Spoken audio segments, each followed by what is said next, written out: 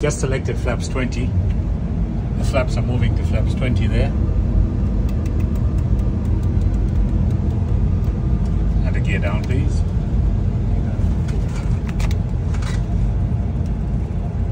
You can up the speed brake.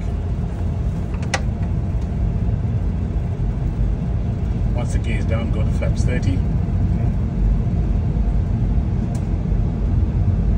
Gear is down, flaps 30. Speed check flaps 30. Accelerate the aircraft to 200 knots, please. Select 200 knots. Select 200. Yeah. Now we know the flap limit for flaps 30 is 185 knots. And we're accelerating the aeroplane to 200 knots. Keep going. Say 190 knots. Auto throttle disconnect. Yeah. And then push the thrust levers to 200 knots.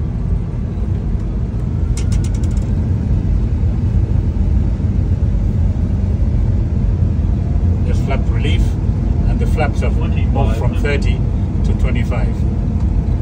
Okay, keep going, accelerating to 215 knots. And the flaps, no, they see the flaps are moving from flaps 25, they're going to flaps 20. See that? Yes. Okay, bring the speed back to the normal approach speed. Okay, we'll bring the speed back. As the speed reaches 210 knots, the flaps should extend next to flaps 25. Still showing flap relief at the moment. Speed is now 222, 217. Coming up to 210, the flaps should go to flaps 25. There we go.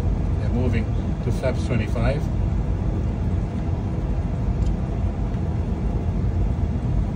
There you go. And then as the speed gets below 185 knots, which is the flap limit for flaps 30, they actually go at 180 knots, they should move to flaps 30 again.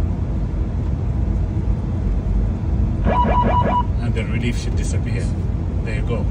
That's just because we didn't complete the landing checklist. But that's good. Yeah, that's it. That's the relief. That's how it works.